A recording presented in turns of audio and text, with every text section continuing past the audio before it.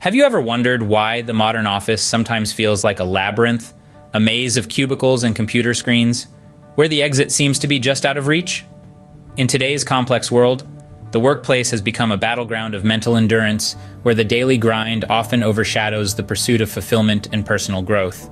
Recent news stories have highlighted the struggles many individuals face in maintaining their mental health in the workplace. Forbes recently reported on the fear employees have in revealing their mental health issues to their employers.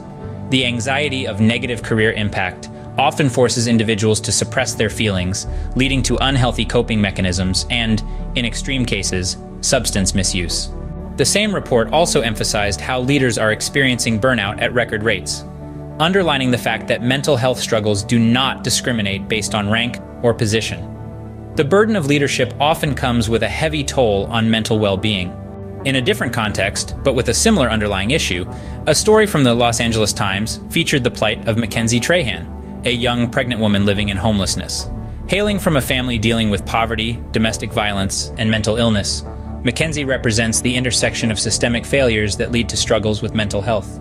These stories underline the importance of addressing mental health in all walks of life, especially in the workplace, where stress and pressure are often part of the daily routine.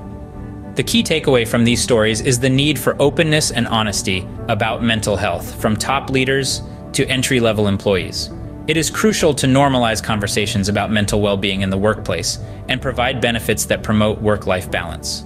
Furthermore, it is equally important to address systemic issues that contribute to mental health struggles, providing support and resources to those who need them the most.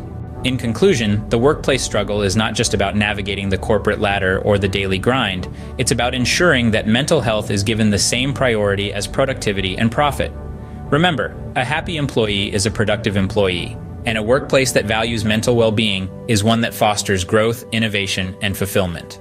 So, as we navigate the labyrinth of the modern workplace, let's remember to take care of our mental health and support those around us who may be struggling.